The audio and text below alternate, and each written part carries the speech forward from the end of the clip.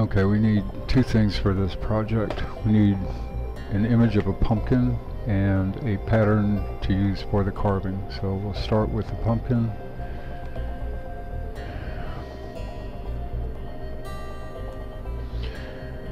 I want something large.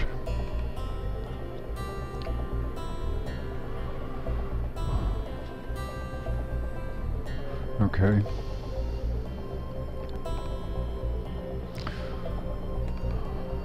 Go ahead and copy it, switch over to Photoshop, and create a new image. You'll see it's the exact size of what's on the clipboard. Paste it in. Okay, we head back over to Google, and we need a pumpkin carving pattern.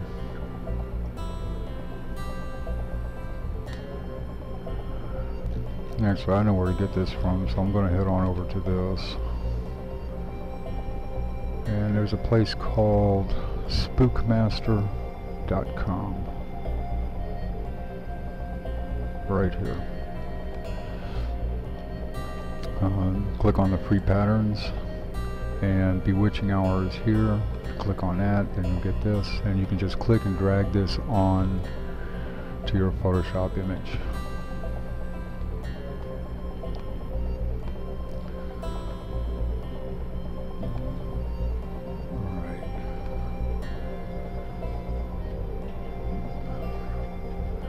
Let's arrange this. First thing I want to do is flip this.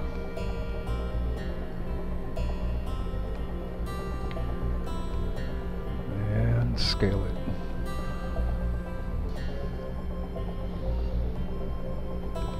Okay. Let's isolate this from the background.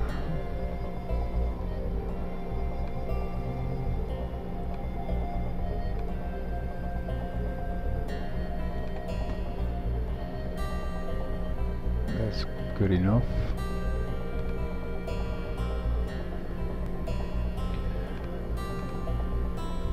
Let's go back to normal. Let's use the magic wand. Oh, I have the tolerance set for about 90. Hold down the shift key and click on all the gray regions, because these are the parts you want to carve out. Okay.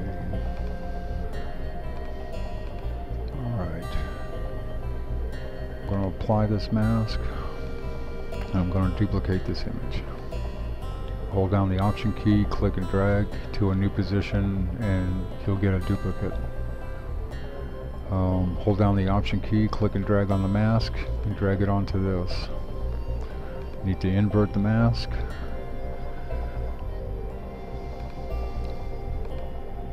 There we go. Let's expand this.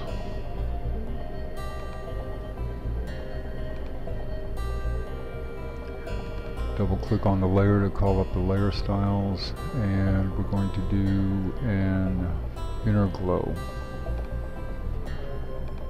And we're going to change this to, let's start with hard light. Move that up to 100%, click on this and drag this down. That's looking pretty good, and let's use that. Okay, that's good enough. We're going to right click on this and create a layer. Alright, hold down the Option key, bring this over here. Let's take a look at this. I'm going to erase everything on the outside of this. Like that. And I'm going to copy this mask down onto it and invert it. Okay, perfect. Alright, and we need one more layer.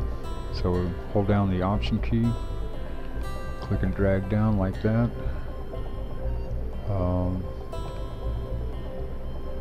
Hold down the Command key and click on the layer to isolate the mask area.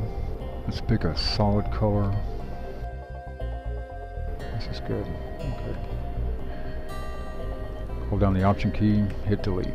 Alright, that'll be your inside the pumpkin background.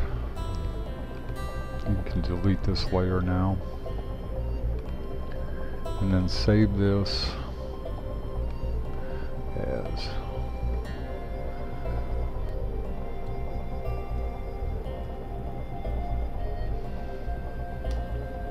okay. Before we go over to motion, we need to apply these masks. Just right click on the mask and select apply mask, and then let's verify what we got.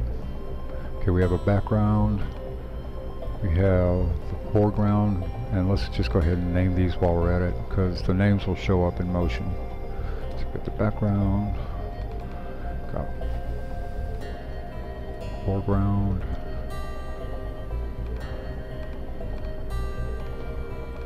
we have the carved, and we have the burn-in overlay.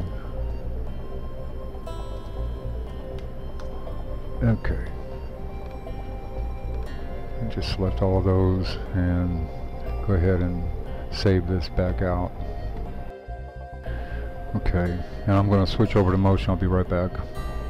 Okay, we're in motion now, and head on over to our file browser, and I've already located our Photoshop project, and I'm going to click and drag it into the canvas and hold it down and import all layers.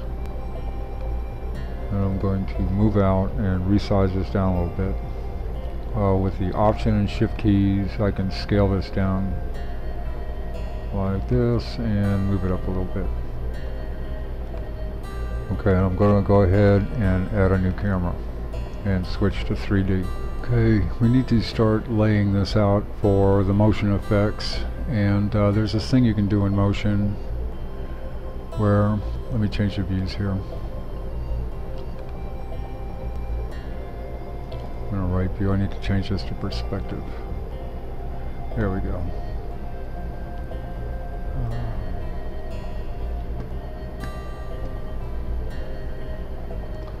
Where you can select a layer, say the background, and as far as I know, this only works using the HUD or the heads-up display, and I have to select the active camera here, and then the active camera view, and then the layer I want to move, and hold down the command key, and if I move it back or forward, you'll see that the layer will scale proportionally to its perspective. Okay, so that the layer will seem to be, no matter where it is in Z-space, it will seem to be the same size to the camera. Now you notice that in the active camera view that it's actually moving up and down, and that has to do with the anchor point. We're going to fix that in a minute, so let me undo this. So to prepare this for this kind of animation, we're going to show the rulers and create guideline here. This should be 0 and 0 there, and then for each one of these I'm going to use the anchor point tool, and I'm just going to drag these to the center. If you hold down the command key while you drag, you can fine-tune the position here. So now that we have the anchor point set up, go back to the perspective view here and take our background and hold down the command key, and you'll see in the top active camera view you cannot see the motion of the background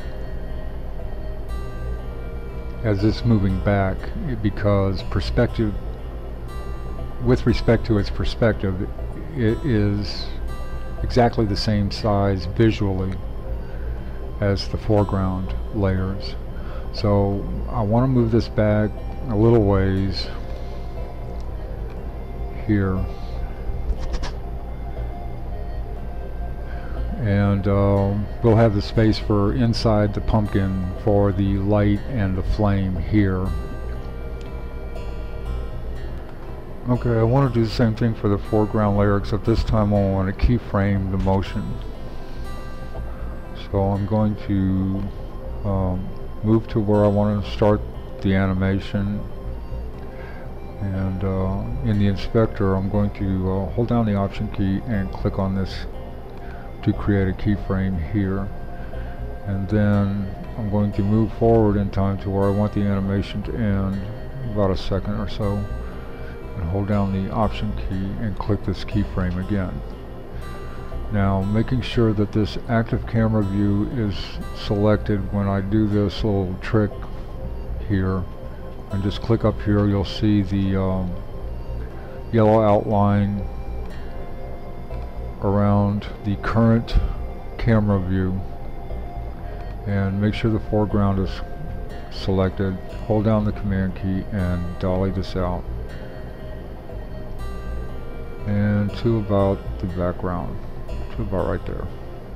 That's good. Alright, now the problem I encountered doing this for animation is that I wasn't able to keyframe the scale. So I've got the scale. You notice it's scaled up about 10%, and so I'm going to hold down the Option key and set the keyframe there. Then I'm going to go back to the previous keyframe by holding down the Option key and typing the K key, and then setting another keyframe and resetting this to 100%. Like that, and then everything lines up just fine. In my experiments, I wasn't able to make that work automatically with the command drag on the Z-plane layer positions icon here. So I just had to go back and do it manually. I was able to set the keyframe for the second one where it was, and now you'll see in time, as it goes back, it's going to change size. Okay, and you'll notice in the active camera view that you cannot tell it's moving at all. Next thing we want to do is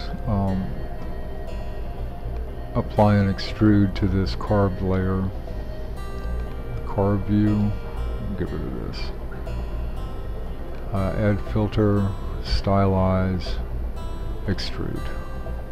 To save some time, I'm going to give you some settings that are a good starting point for this project. I'm going to set this to 90.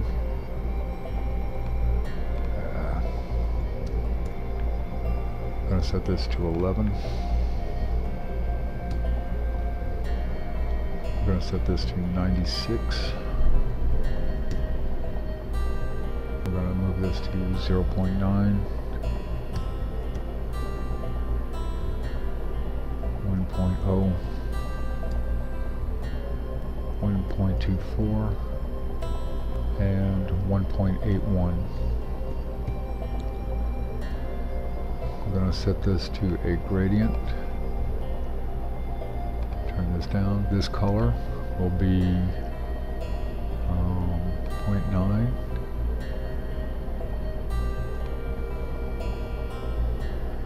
0.83. 0.16. This color will be 1.44,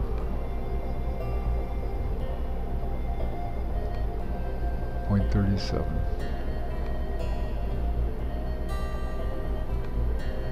I'm going to do a color in the middle. Click here, create a new patch, and this one will be 97.97.